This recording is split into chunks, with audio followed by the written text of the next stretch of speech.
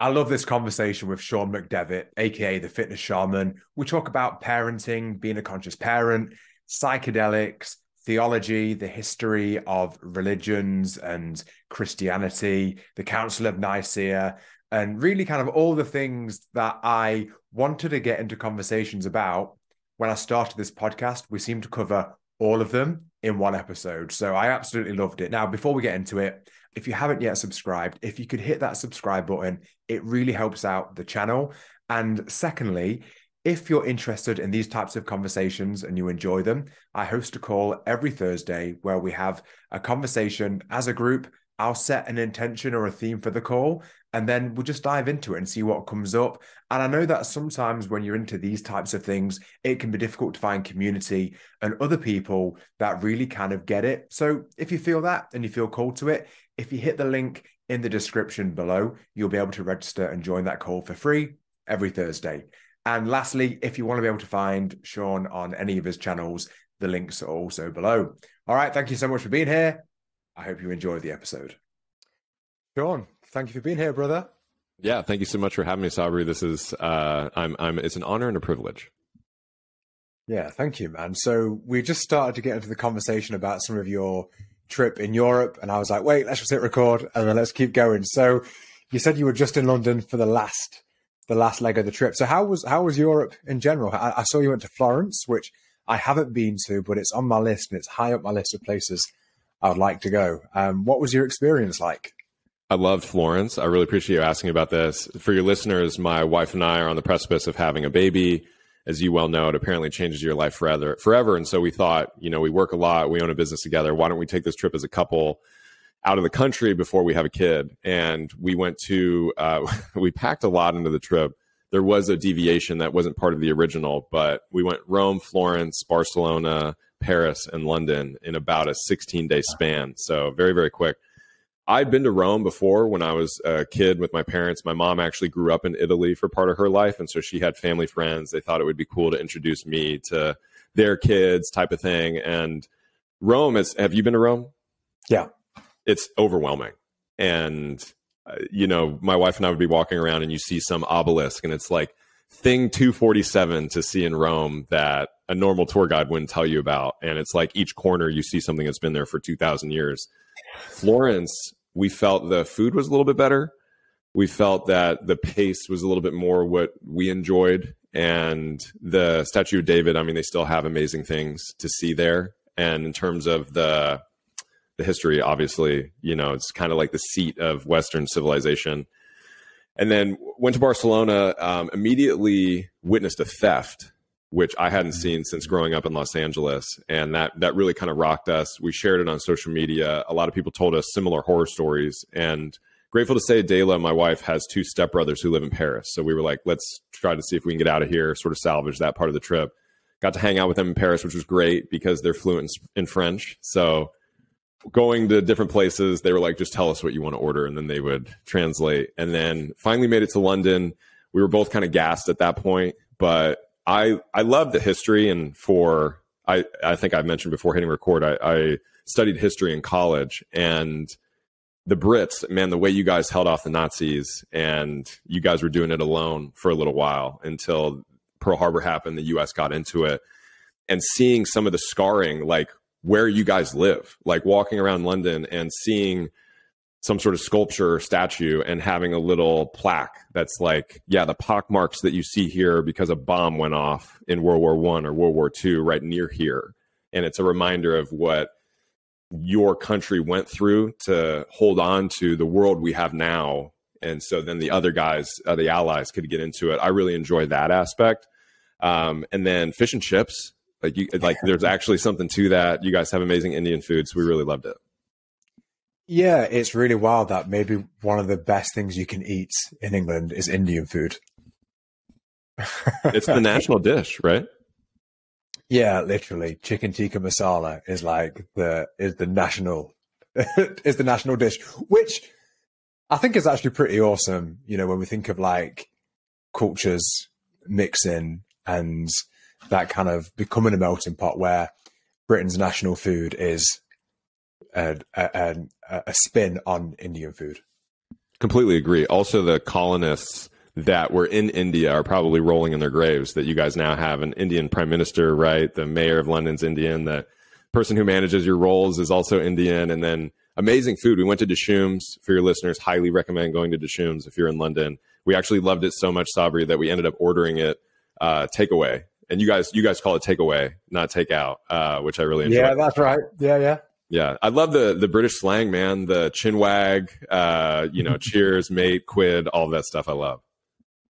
Yeah, it's funny because sometimes, if I'm not thinking about how I'm speaking to, the fellow Americanos, sometimes I have to think, oh yeah, they probably have no idea what I'm talking about if I say certain things.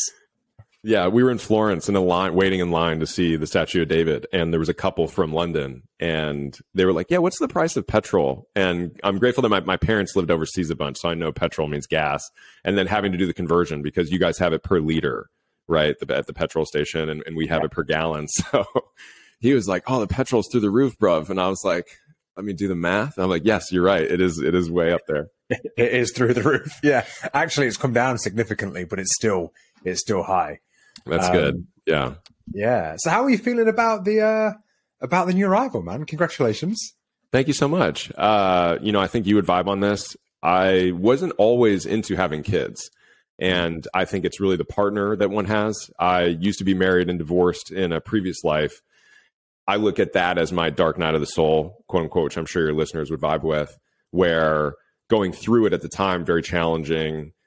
But in hindsight, it's one of the greatest things that's ever happened to me. It's allowed me to become the person I am now. I met my wife now. And once I met her, I was like, oh, I can now think about having kids. I have this teammate. I have this partner. I think this makes more sense. And I also looked at it as an amazing life experience. I'm a huge fan of collecting perspectives. That's why I love traveling, because it helps us understand different people. And now I get to understand parents. I get to understand you, the things that you've gone through, the whole journey, and then also the challenge of trying to do better. I'm grateful to say that my parents were conscious enough to try to do better than their parents at parenting. And now my wife, Dayla, and I get that opportunity. And so it's already changed me. Like, I used to have long hair. I cut that to be a little bit quicker in and out of the bathroom. I recently got LASIK eye surgery so I could get up in the middle of the night and help out taking care of the kids without fumbling for glasses, contacts. So I'm already making a lot of those changes and very excited about it.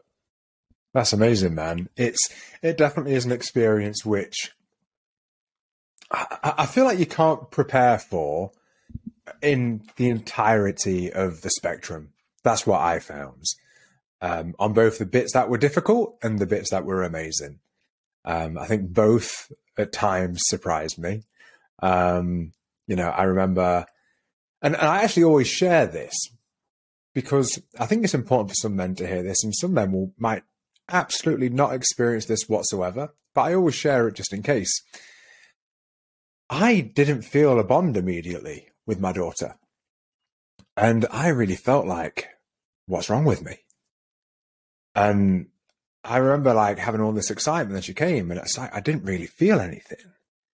And it really concerned me because I hadn't heard other people openly speak about this. And then when I started bringing it up, other dads would say, oh yeah, I experienced that. Which is why I kind of will be quite open about it, because I'd say, for me, it was like a falling in love process. I fell in love with my daughter. And it just, but I think I thought it was going to be this immediate thing. That's what I was told. Everyone said, oh, as soon as you see her, that's it. And then when it didn't happen, I was like, oh no, like, am I broken? What's happened?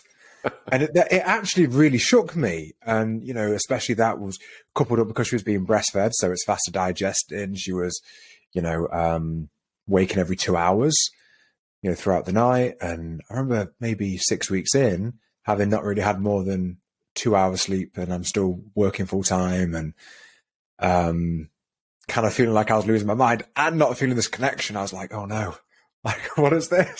And I think I always share that as like hey, to anyone listening, this might not be the case. You might have that immediate love at first sight, but just in case, if you don't, I had it too. And then, like, it didn't take too long before it was like, oh, this is the love of my life.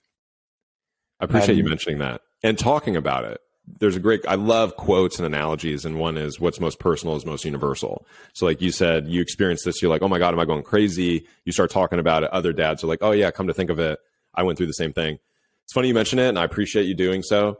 I have another friend here in Austin who is a fellow online coach. He just had a son, and he said it took like 4 months. And he said all of a sudden at the 4-month mark, his son was like, oh, hey, like, I know you're dad, you know? And I think it's also kind of like, for whatever reason, like we have a dog, and early on he really took to my wife. And then over time he was like, oh yeah, you're a parent too. Like, I get this. And I know there is that special bond because, you know, my wife is talking about all the times that our son is kicking and moving, and I don't get to experience that. And from what I've heard from you and others, that's not abnormal to be okay with that. And to, like you said, sort of allow yourself to fall in love with your kid.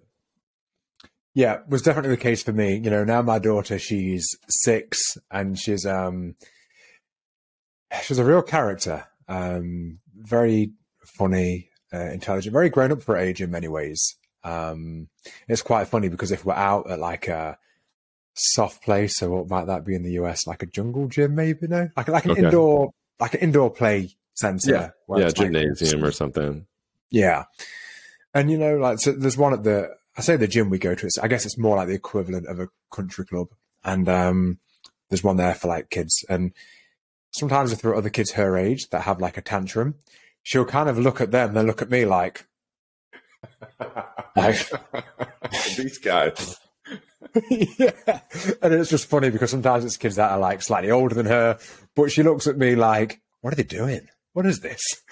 But yeah, it's just a different type of relationship. And I think the I would say the feeling of unconditional love from them to you is what I think is shocking. And, you know, because if you think about it, when we grow up as children, our parents love us, you know, okay, mostly, you know, for most people, yeah, our parents love us.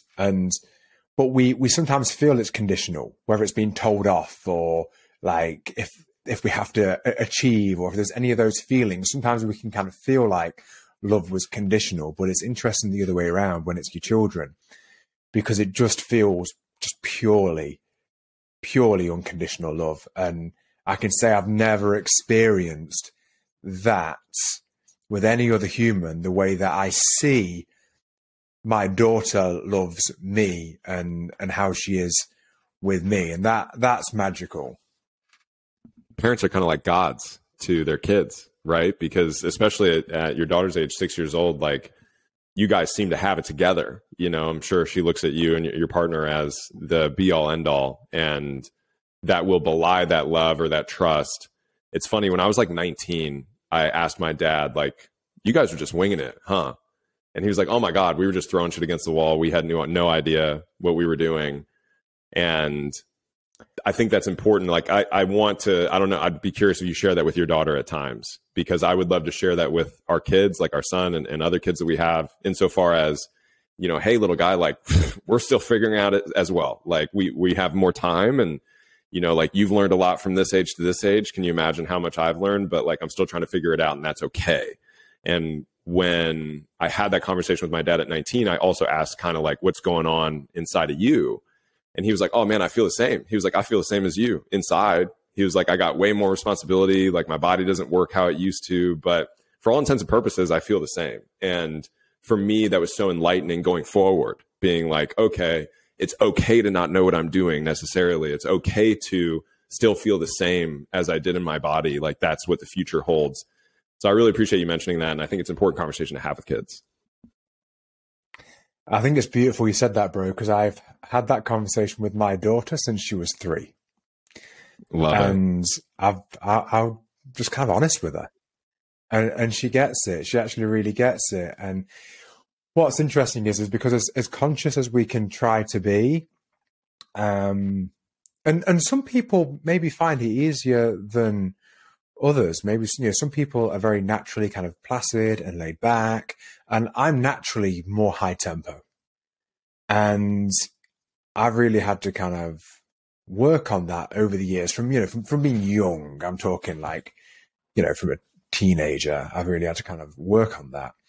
And whilst I'm hugely different, but there's those moments where you react or you lose your temper a little bit and shout, and then immediately after I'm like, shit.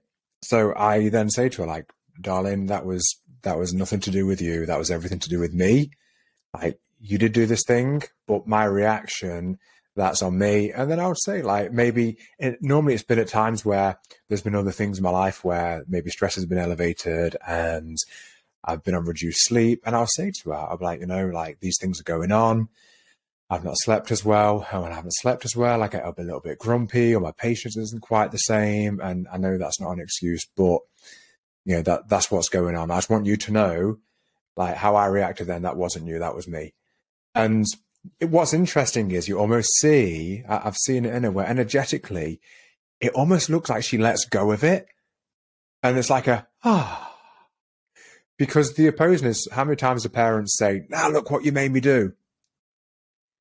And they put it on the children even more. And it's very interesting to see that, to almost see that energetic, like, letting go of it, where she goes, oh, it's okay, daddy. And she gives me a kiss and a cuddle.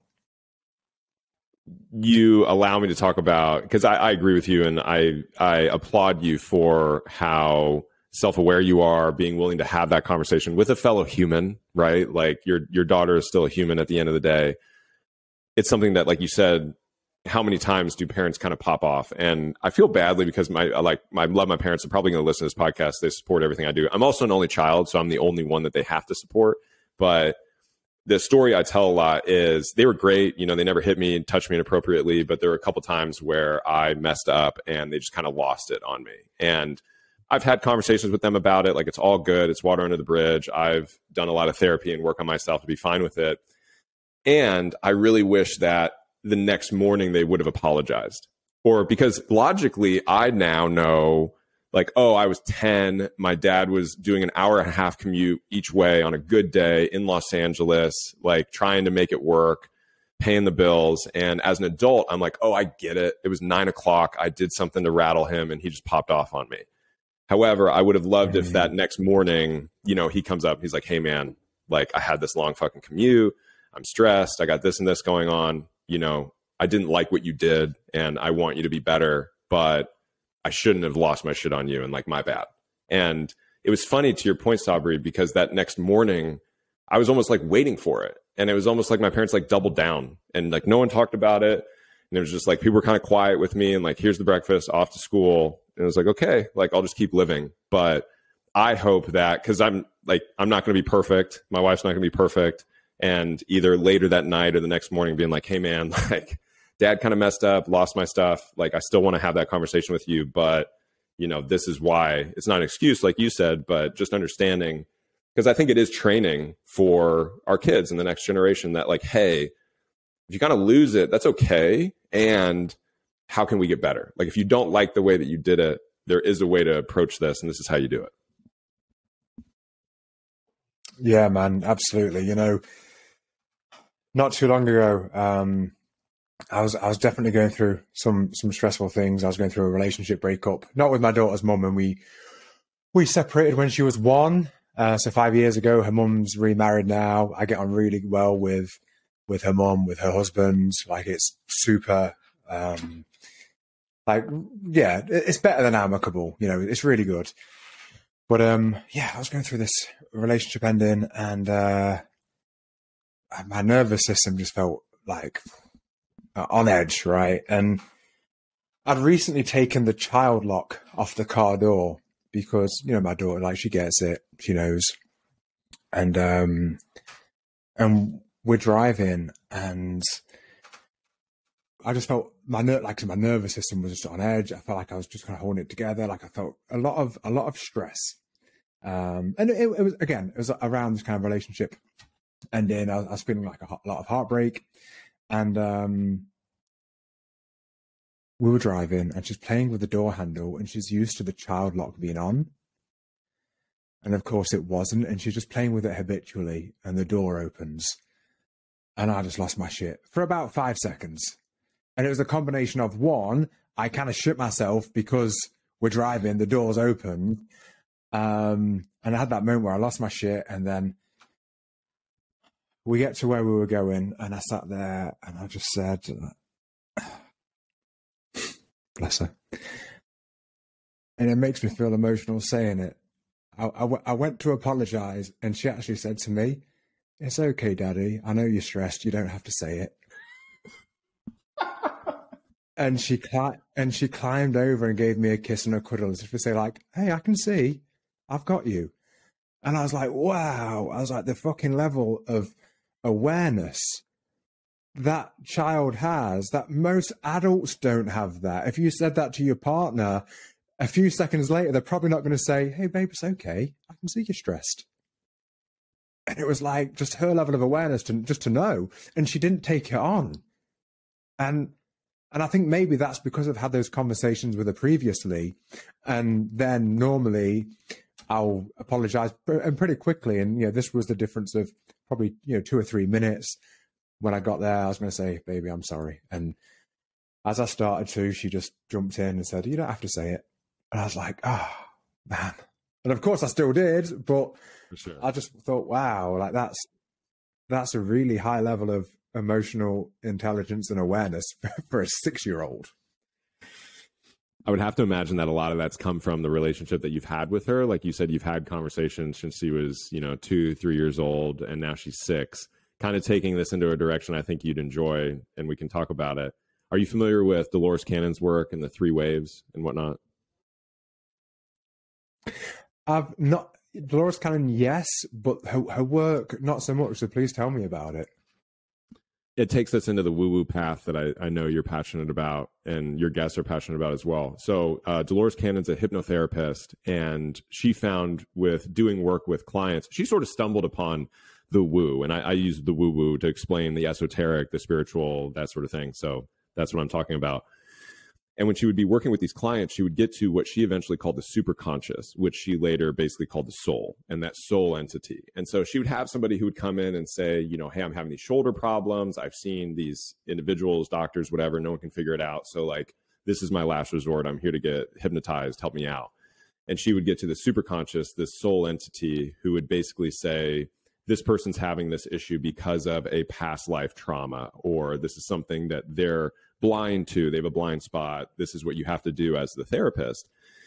And Dolores Cannon, in her work, she talks about the first few times this happened, she was like happy to just work with the client. Like, "Hey, thanks, whoever I just talked to. Like, now let me work with the client." And then after this would happen over and over and over again, she started to have conversations with that superconscious, that soul entity. And with kid gloves, trying to be as gentle as possible, as sensitive as possible, she would ask questions kind of like, "What's going on your side? Like, what's going on over there? Where is this information coming from?" And long story short, she's used that to inform her theories on what she calls the 3 waves. And it's basically souls coming back to raise the vibration, raise the consciousness of this earth.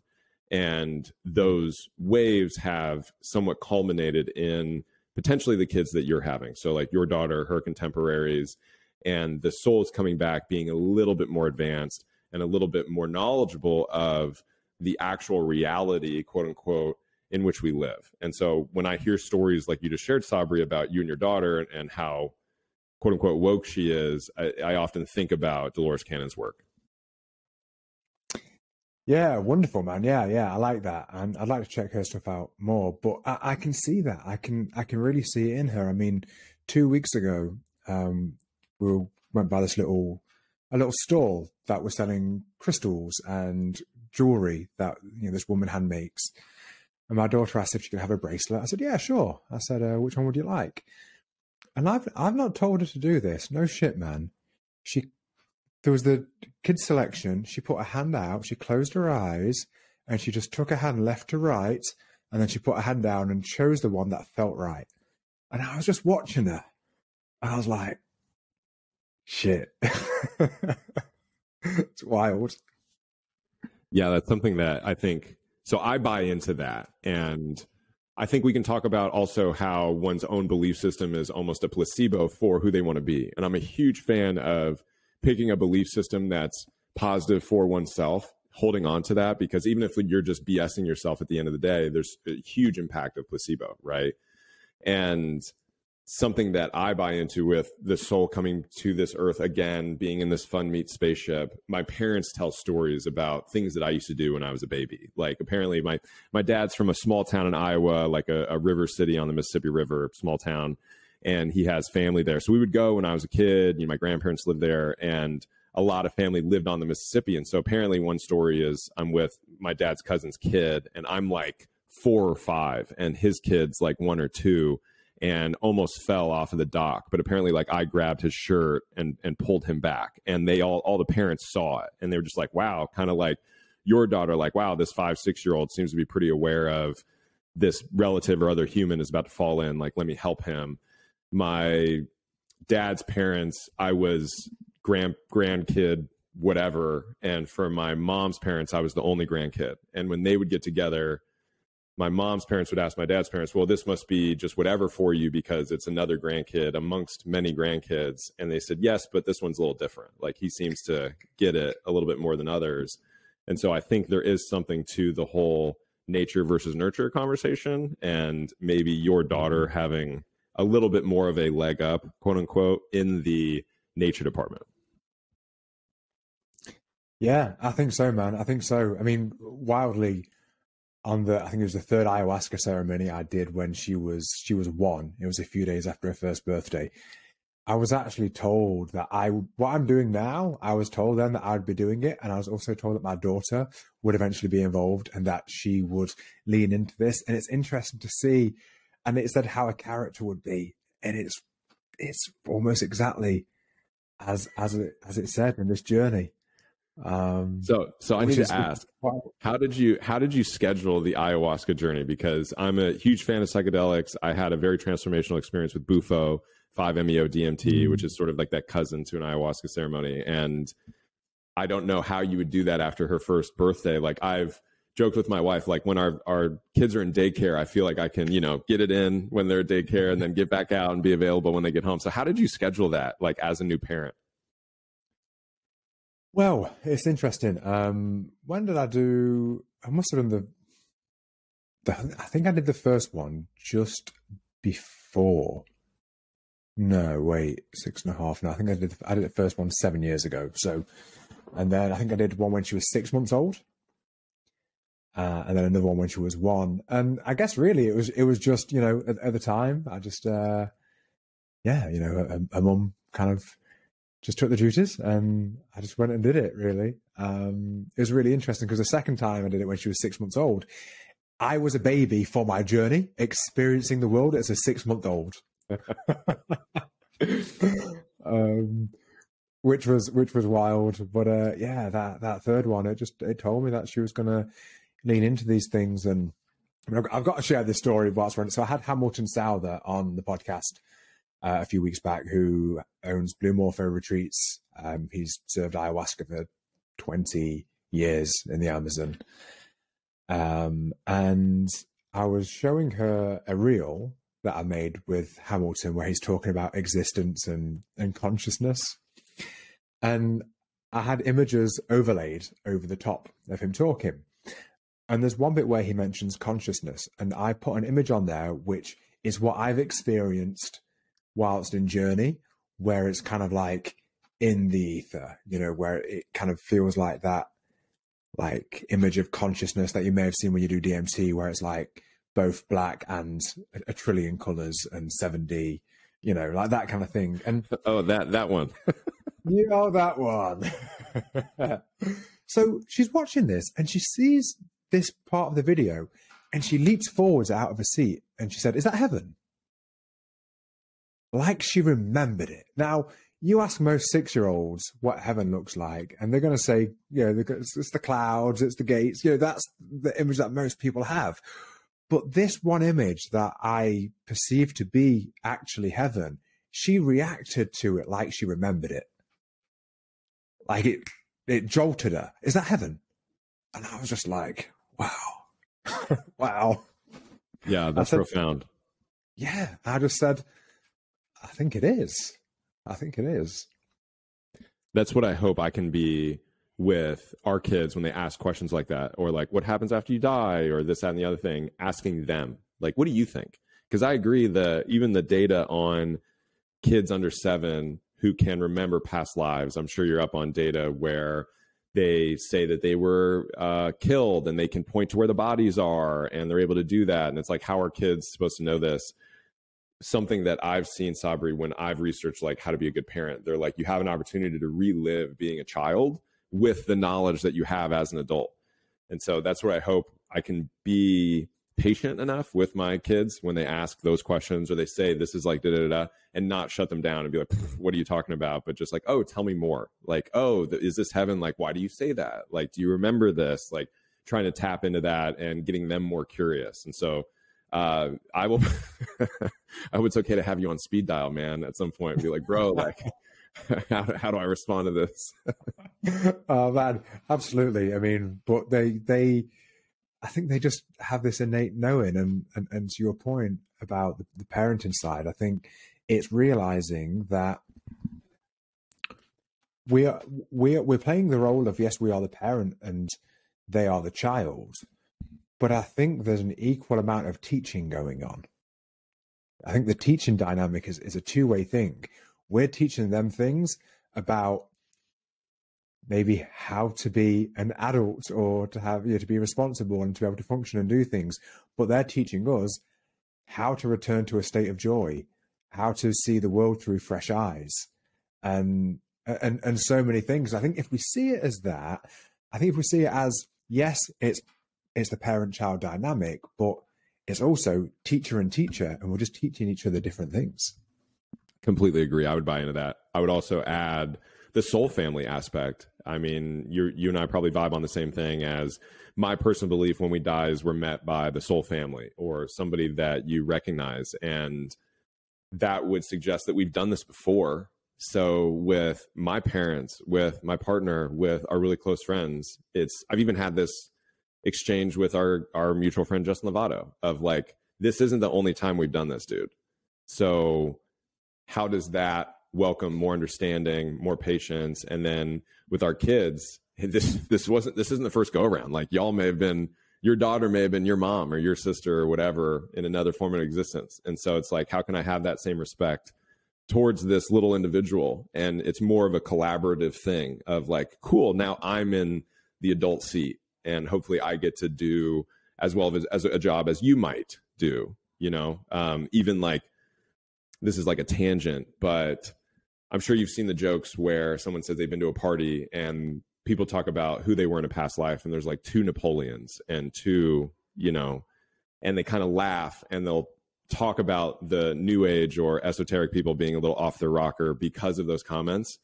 I think the only way that works is we're all everyone at some point in existence. So like you've been me at some point, I've been you.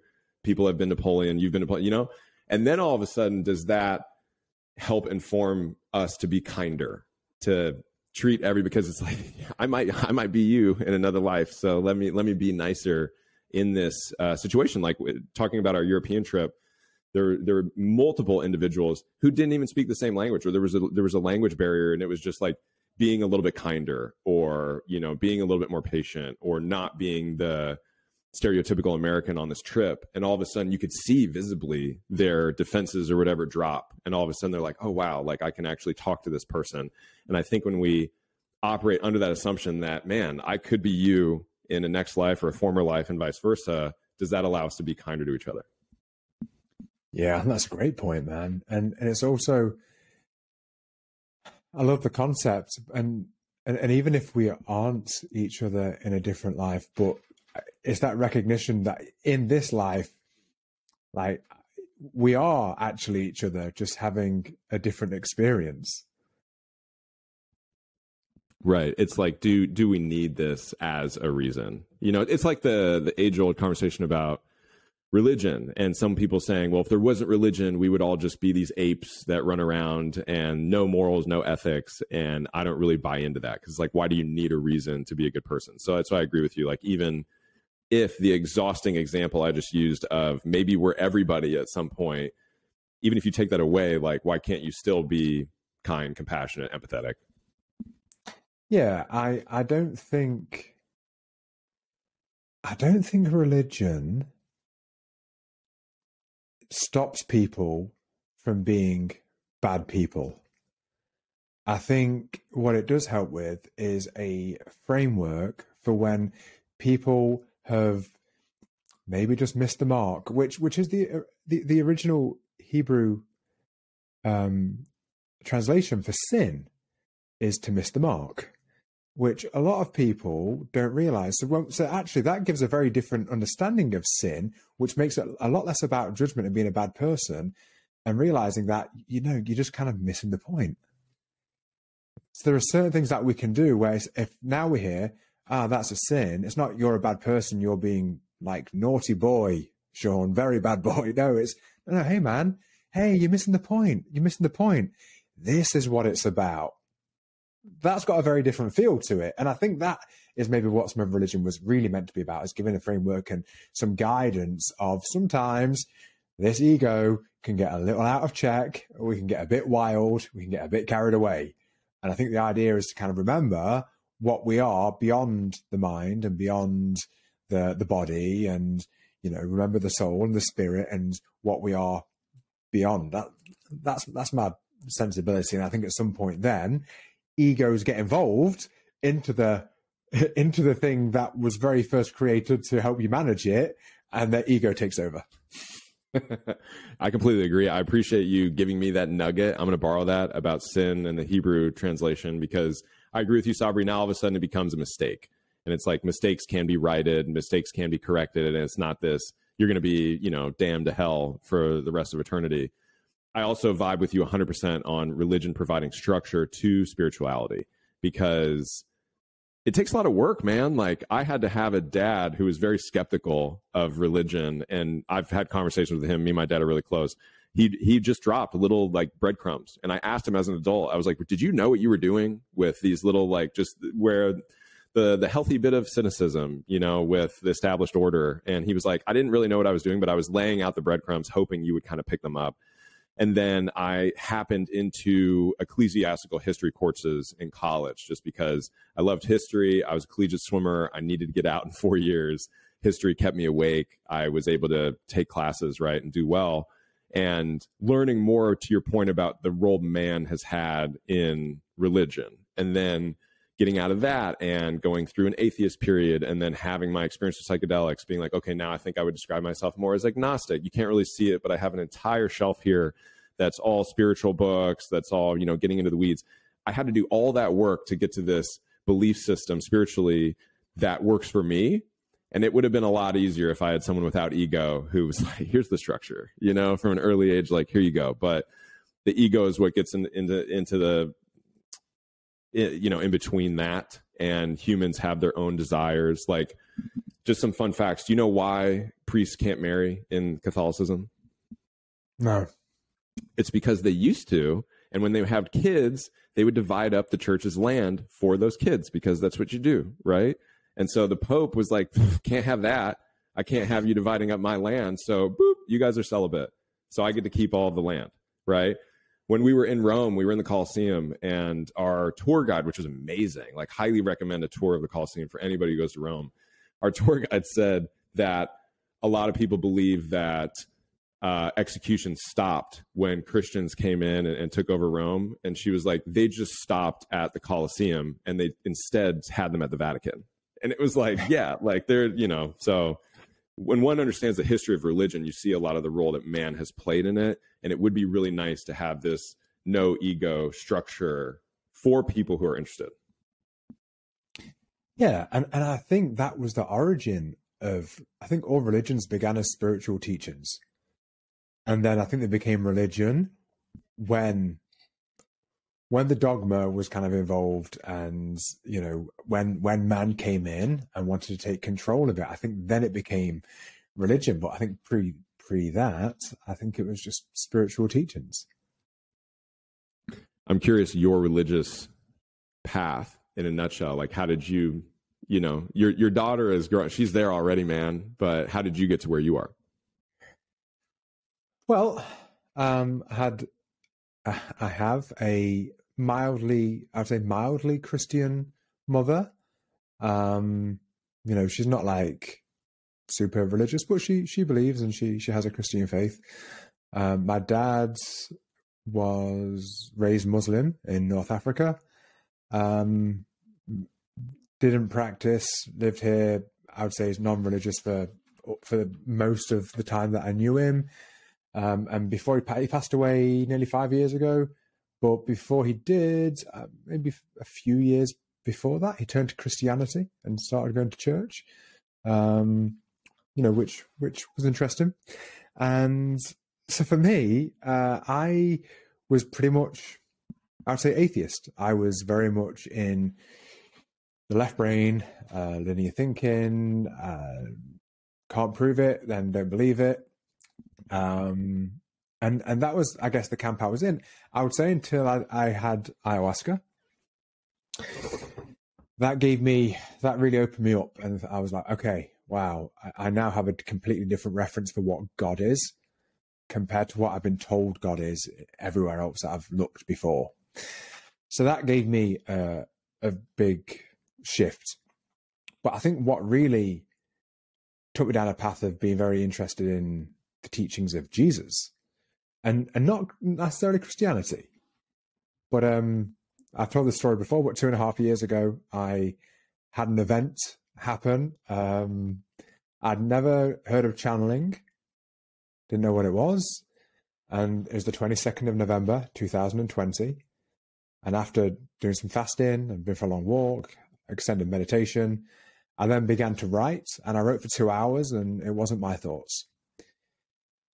And it was biblical, and there was passages out of the Bible, and I've never read a Bible.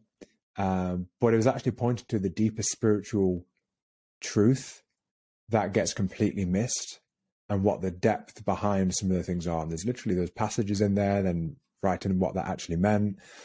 And it wasn't just an intellectual thing. It was a transformative experience where it was wild. Like, I've not eaten like real sugary foods, like kind of, you know, cake or chocolate or candies or cookies or anything like that since that day.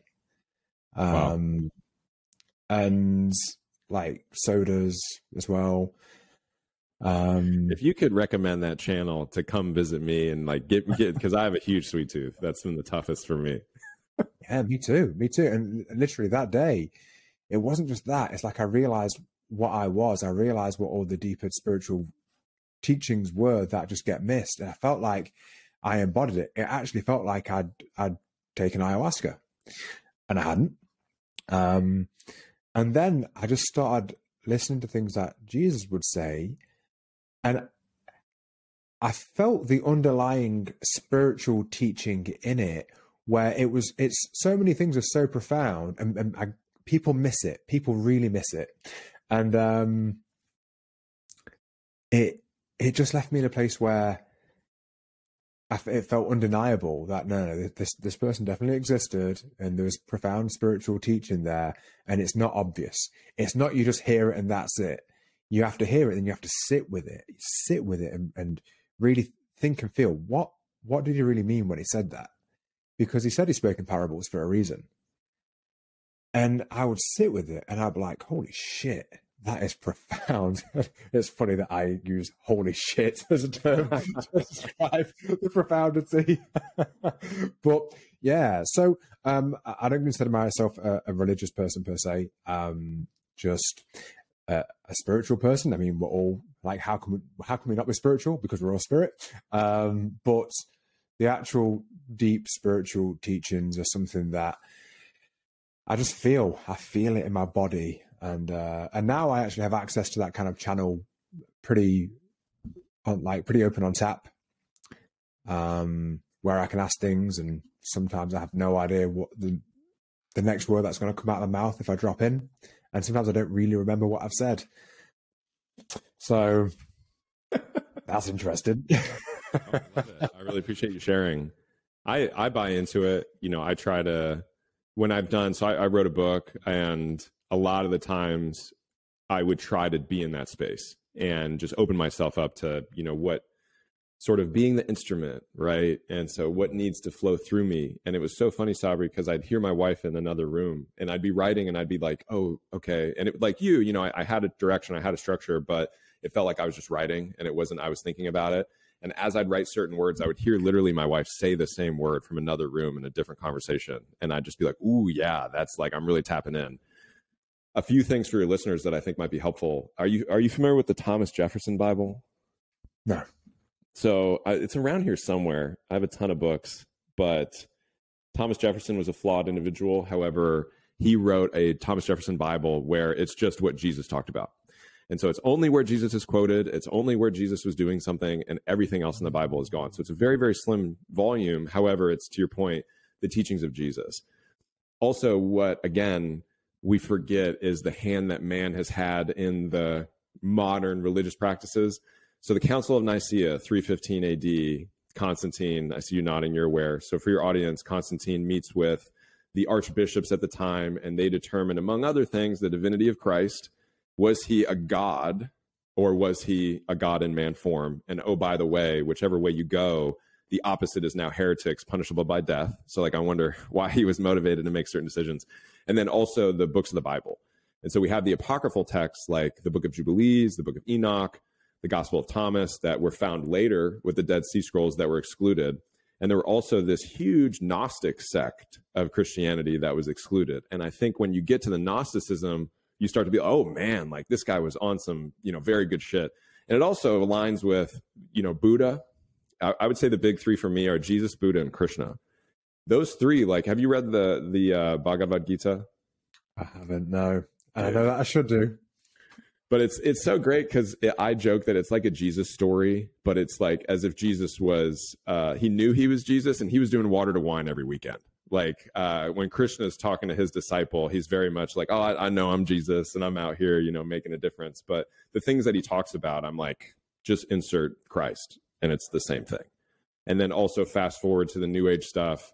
There's at least 5 books that you can get on Amazon about people who think the Bhagavad Gita is simply a psychedelic like Bible and like how to get through a psychedelic journey. And so for me, when stuff rhymes like that and you have across cultures, when you drop the bullshit, like you said, when you drop the other stuff in the Bible, you start realizing like he was talking in parables, all of a sudden like it starts to make sense and creates a picture, in my opinion, of the reality that it seems like you and I both buy into, and then others you've had on your show.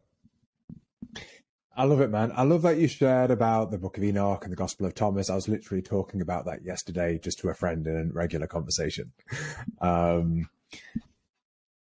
Yeah. And the Gnostic stuff as well. I had this wild experience, man. Wild experience. A shaman told me that she had a vision that I was a Gnostic in a past life. And then I was on the phone to my friends and he started telling me about this past life thing that he'd experienced where it was in Delphi in Greece.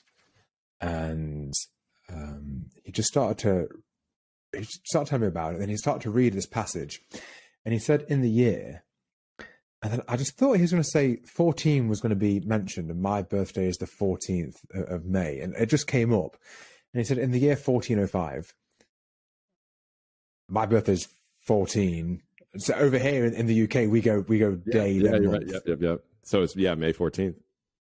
And I was like, whoa. I was like, stop. That's wild. I thought you were going to say 14, and literally it's my birthday. Then my friend starts losing his mind because his great aunt had left him a load of spiritual books. And he had this one book that was open on a music stand. It had been there for 2 years. He'd never actually looked at the book. And he literally starts losing his mind on the phone. And he's like, bro, he sent me a photo of this page where it was open. Like the 6th word along is Delphi, and it's talking about Gnostics. And we were both just like, this is wild. This is wild. Yeah, I love those moments. Yeah.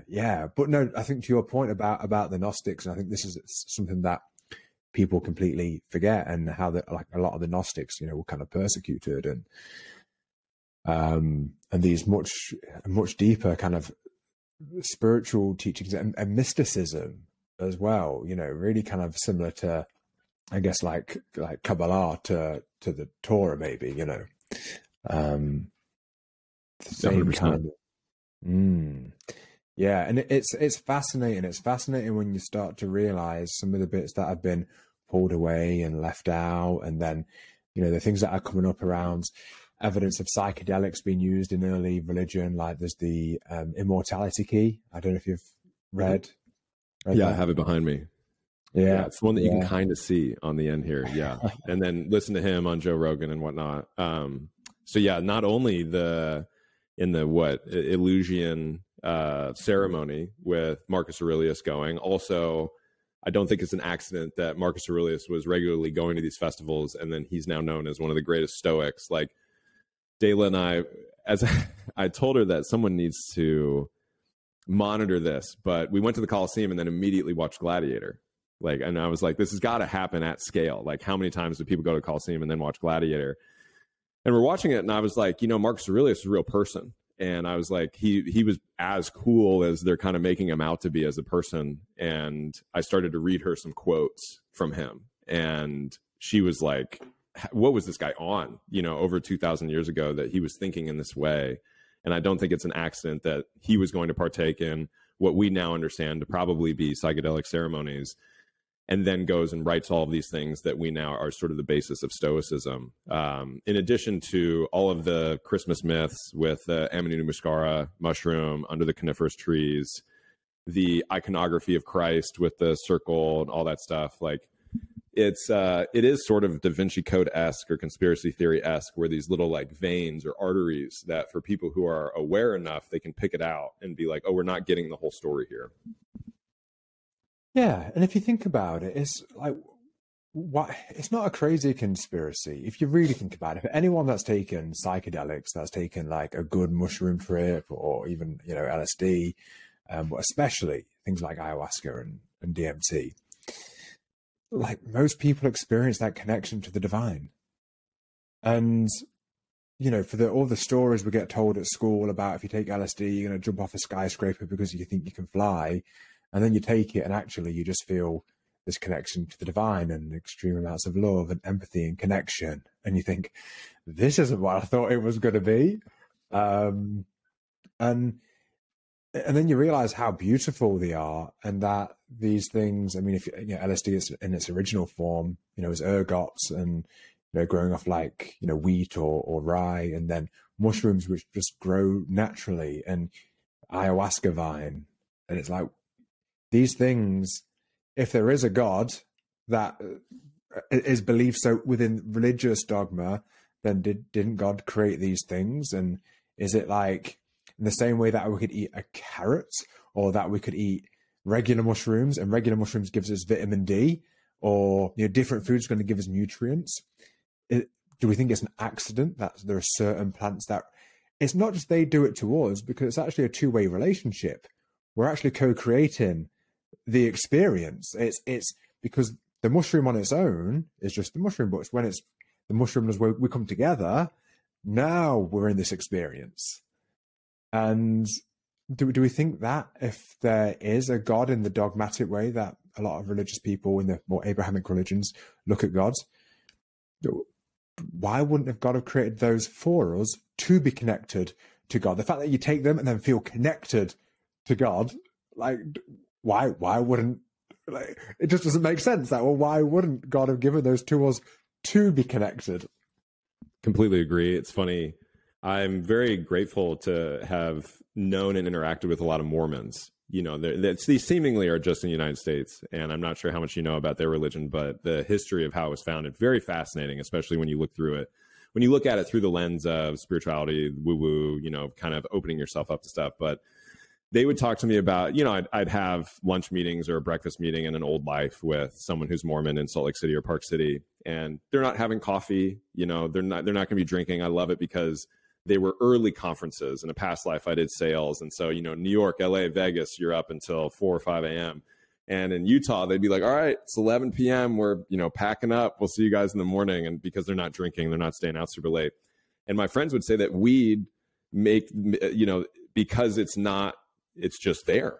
And they were like, it kind of gets a pass in the Mormon religion. Like, they're not screaming, go out and smoke weed, but they don't look at it in the same way as alcohol. They don't look at it the same way as coffee in their religion, because it's there. And they were like, God is infallible. It's there for us, and we didn't have to do anything to it. And so, it's not really that bad. And to that point, I was listening to Seth Rogen the other day about how he feels weed prepares him for the world. And the guy interviewing him was like, can you unpack that? And he said, we don't think about it in this way, but like, we have to wear clothes. He was like, I have to wear my underwear outside. Like, I have to wear shoes.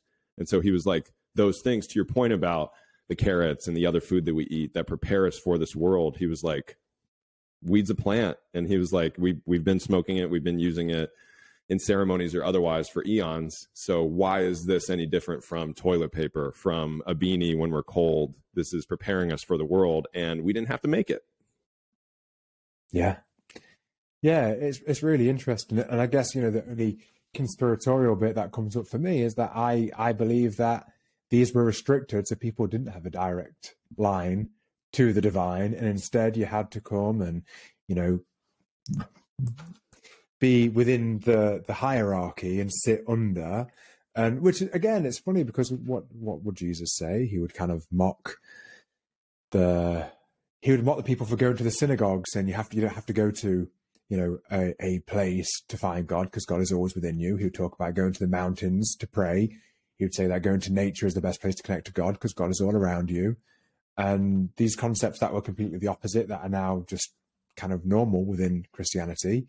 He would he'd mock the robes, the fancy robes that the rabbis would wear. And now what do we have in Christianity and Catholicism?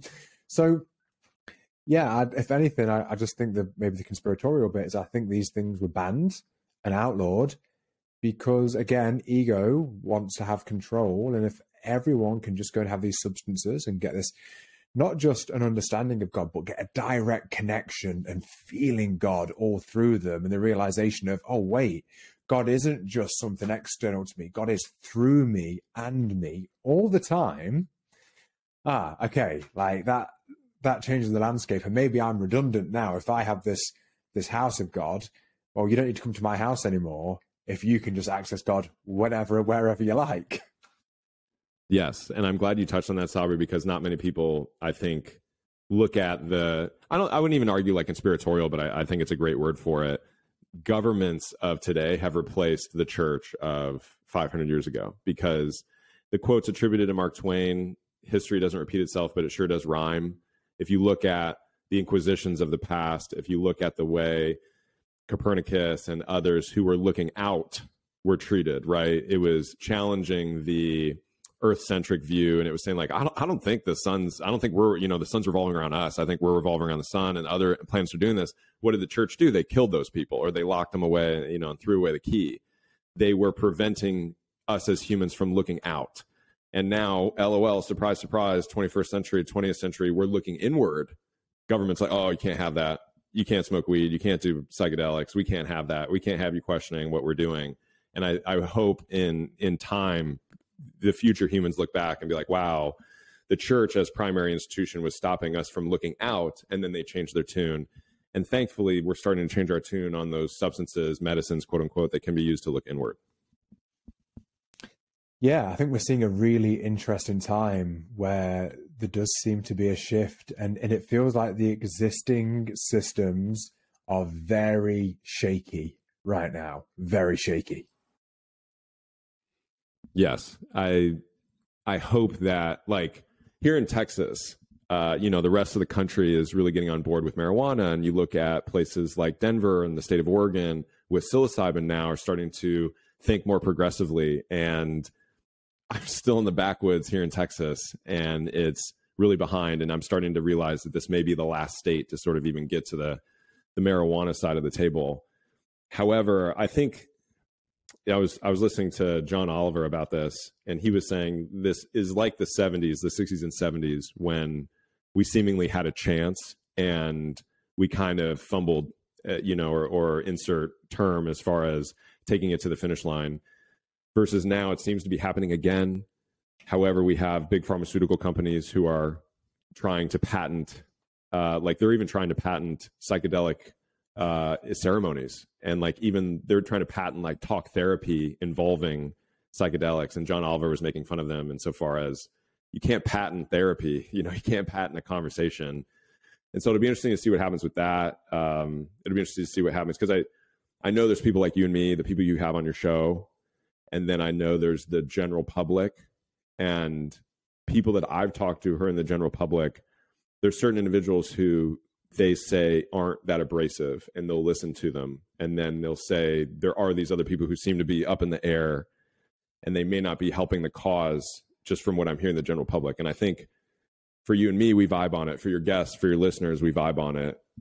The general public, like, how do we bring them along without scaring them, right? Because here in the United States, we have Aaron Rodgers talking about ayahuasca, the NFL quarterback. I'm grateful that he's talking about it. However, I don't know if he's doing it in as an intelligent of a way as I would like to bring the general public with him. And that's what I hope that we do. I'd be curious your take on that as well. Yeah, it's a really good point. I think that's part of the power of podcasts, and actually people feeling okay with talking about it and putting it out there. And I think what we're seeing more and more now, and let me say this in the right way, because I don't mean offense when I say this, and I don't think it'll be taken by anyone, and I think you'll get what I mean. But if you take a look at you and I, we maybe don't look like the typical people that at one time society would have considered the people that are taking the psychedelics and talking about love, light, and spirituality. And I think, and I kind of had this feeling with Justin or with Zach Blakeney, and I guess Joe Rogan will be the poster boy for it. It's at one time, maybe it was correlated with quote unquote hippies, and people that almost seem like they didn't want to fit in with regular society. And I think what we're seeing now is more and more people where, to the everyday person, would look at someone like you and I, and we look like one of them. And for people listening, I'm doing like some quotation marks. And I think actually that kind of lowers the guard a little bit. It almost lowers the defense, where we're being more relatable, where, the country club that I go to, a lot of people that go there in the city that I'm in are generally kind of, for this city, it's the more successful people. And I'm having these conversations all the time. And because I'm in kind of decent shape, and I articulate myself pretty well, and I drive a fairly nice car, and those things, it's almost like they're not going, oh, like, who is this guy talking about? They actually meet me with more intrigue, because I think it's more relatable. And I think we're seeing more of that now. I think we're seeing more people that are kind of just relatable, and going beyond that, people that are also in good physical shape, that are into fitness, into health, that are well-read, educated, and are talking about spirituality, psychedelics, and that. And I think that actually is really important for this to be spread into more mainstream culture. I really appreciate you touching on that, because I think that's how we do it. And so for anybody who's listening, trying to meet that person who some people may say are more asleep or are not as conscious, and meeting them where they are with their level of understanding, and then bringing them over. It's like Dolores Cannon talks about this as well, actually. There's the people who are, no matter how much positivity you throw at them, no matter how much you're trying, they'll never get there. But there are those people. It's like in America with our unfortunate two-party system, there's people in the middle. And if you're on one side or the other, those are the people that you can bring over with certain arguments, versus the person who's on the other side of the spectrum. Like, you're probably never going to get that person. And so I agree with you, Sabri. How can we connect with those people who are maybe in the margins, and show them like, hey, I'm a functioning human, and I still have these wild out there theories about life that other people agree with me on. And if you want to have a conversation, I'd love to talk to you about it. But past that, like you said, how's the weather? How's the favorite, what match are you going to this weekend? Like, I can have that conversation in addition to the more esoteric, spiritual, for those people who want to go there. It's funny, when we were in Paris, my wife has two stepbrothers who are French, and one of them's 25, and he'll probably be like a PhD in psychology. And we're walking through the Louvre, and he brought up psychedelics. And I was like, oh, you don't say, you know? And I've never had this conversation with him. And I just started probing, and Dayla was joking, like, wow, you hit on, you know, a favorite topic of Sean's. And I was like, did you know this about me? I was like, because he follows us, he listens to some of my content. And he said, I had no idea. He said, you guys just asked me, like, what have I been into lately? And he said, with the programs he's in for school, the data now around psychedelics and depression and whatnot, he said it's too much to ignore. And so he said that he's taken some classes, he's looking at a certification, he's thought about guided ceremonies. I've been fortunate enough to host half a dozen or so guided ceremonies officially. Like, I used to kind of do them for friends, you know, in my earlier Psychonaut days. But being able to have that conversation with him, who's coming at it from a purely intellectual, educational standpoint of like, this is what I'm learning in university, and now being able to talk to me about it and making it more normalized, I think that's where we need to get to. Absolutely, man. Yeah, it's so important. And to your point, it's become undeniable in the studies. And when something becomes undeniable, what do you do? And actually, you know, looping back to what you said about big pharma and government and big pharma, and how you could say they are replacing religion in a way. If you think about it, when you mentioned the Council of Nicaea, what did they do? You know, Christianity largely belonged to the peasant and the slave class, and there's that kind of, it's rising more and more. And then there was this, well, if you can't beat them, join them. And to your point, that's when they had the conversation. Okay, like, what are we going to do here then?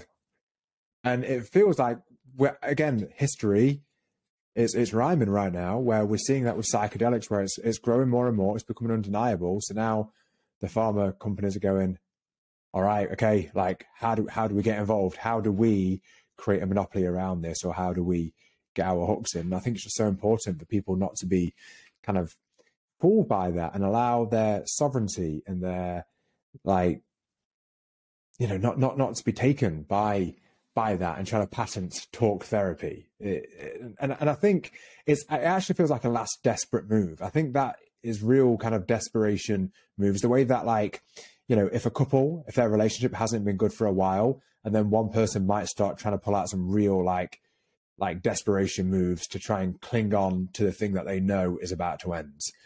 And that, to me, that trying to patent talk therapy and with psychedelics seems like the kind of, like, the awareness of, okay, the ship's sinking.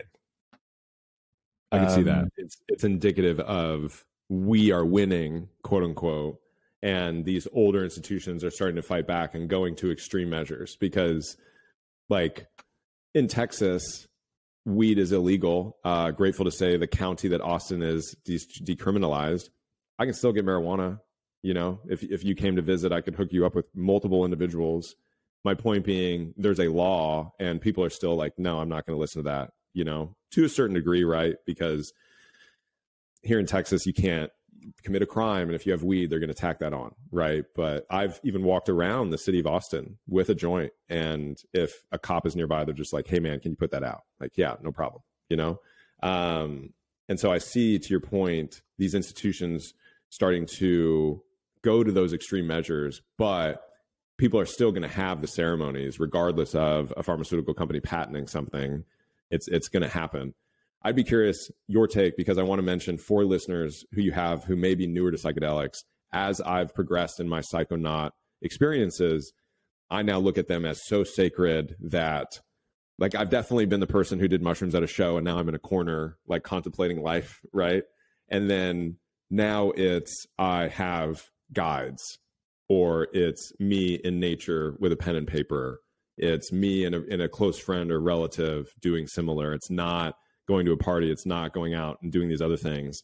That's what I would recommend for people who are listening, who are like, oh my God, psychedelics, I got to do them. Like, trying to do them in the right way. What would you say about that?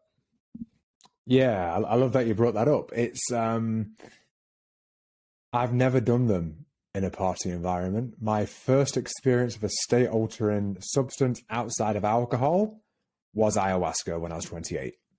Wow. Dude, I applaud you for just diving right in. That's challenging. Like, when I did Bufo, my guides were like, oh, you've done psilocybin enough. This will be an easy route. But I cannot imagine doing what you did. So kudos to you.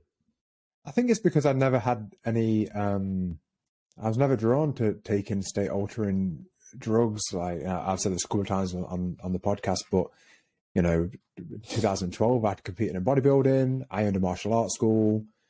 I was just really kind of focused on health, fitness, discipline, and I wasn't really interested in state altering drugs. But then as I kind of deepened my personal development or growth journey, which led to spiritual, it just called me more and more. And I first knew about ayahuasca 11 years ago.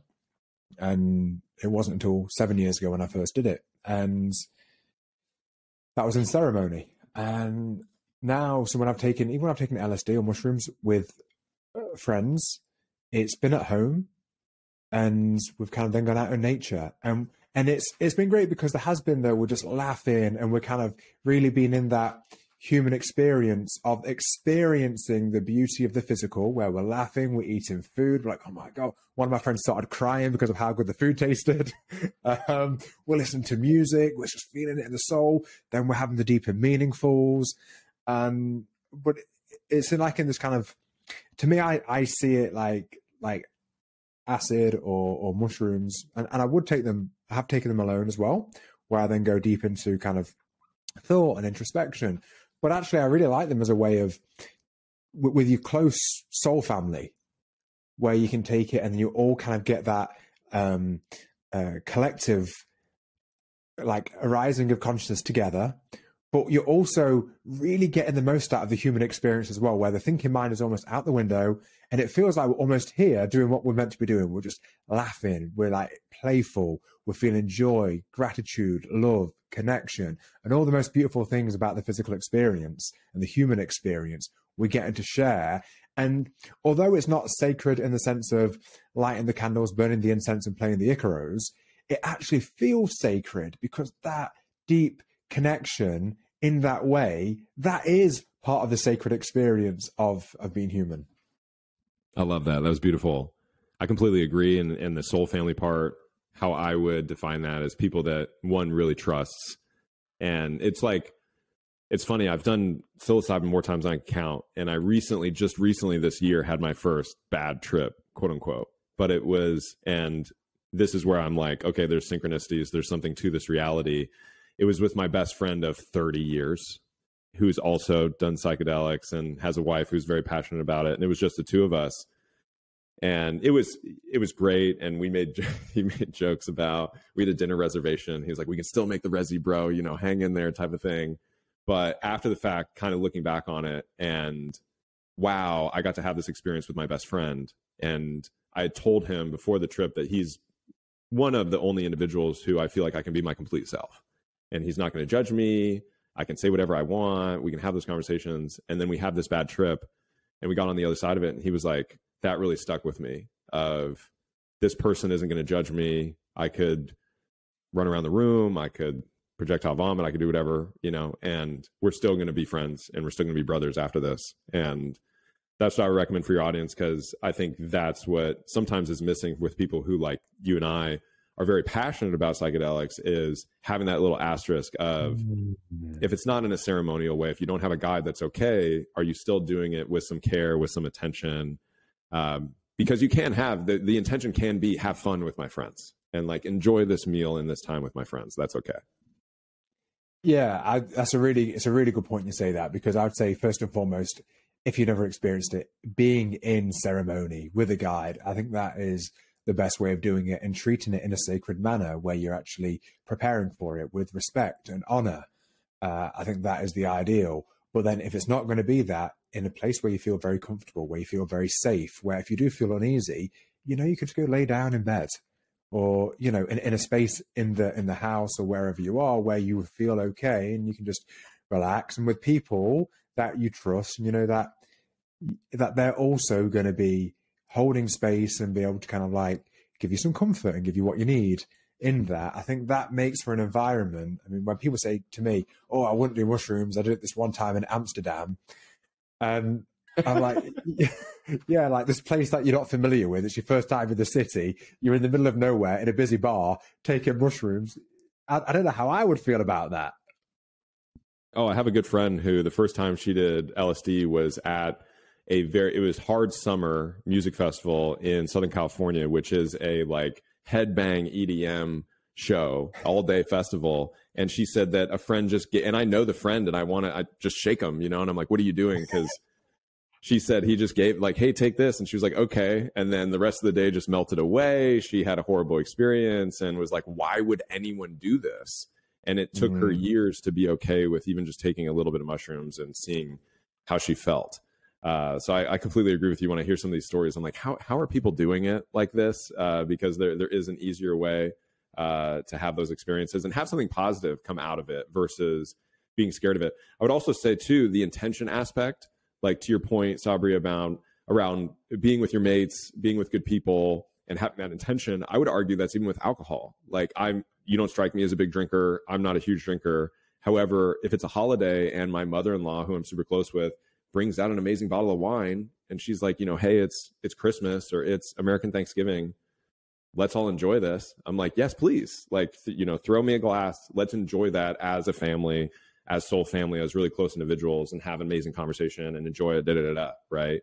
Versus it's a random Wednesday, I'm stressed. Now I'm popping open the bottle of wine and I'm really not thinking about it. I think that intention piece, we could apply that to more than just psychedelics. Yeah, absolutely. Absolutely. I mean, hey, I love what you said there. I've not had this thought before, but it just came up, so I want to share it. Even setting that intention just when you go and hang out with your friends, even if you're not taking any substance, just setting intention. Because I will do that with psychedelics, but how about we do that just all the time? Set the intention. Like, what does that do to the energy? What does that do to the experience? 100%.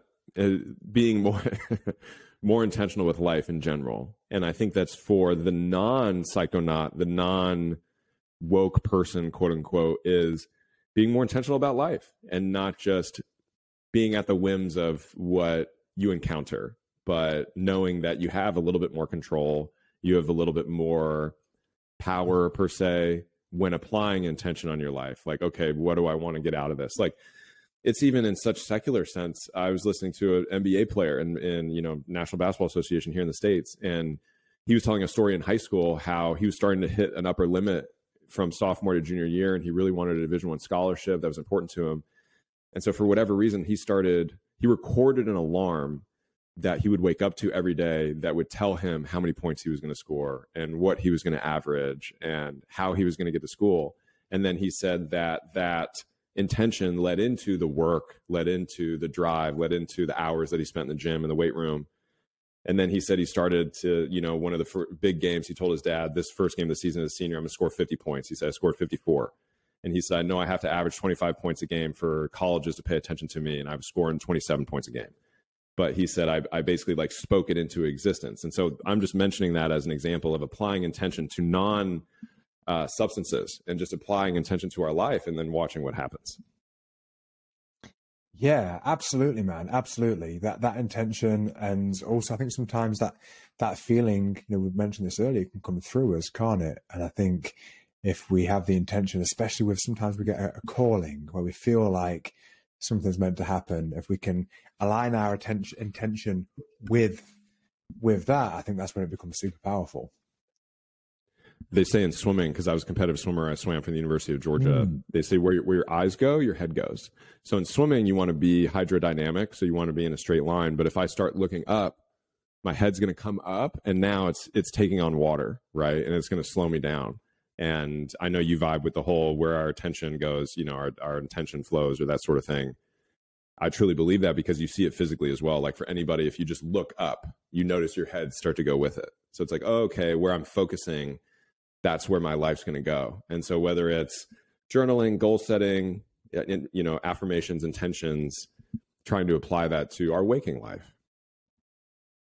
Yeah, absolutely, man. Yeah, I didn't realize that was a thing in swimming, but it makes sense. I know for people that know how to ride motorbikes, it's the same thing. You don't look at the obstacle, you look at the gap that you want to go through. You look at the obstacle, you're going to go right at it.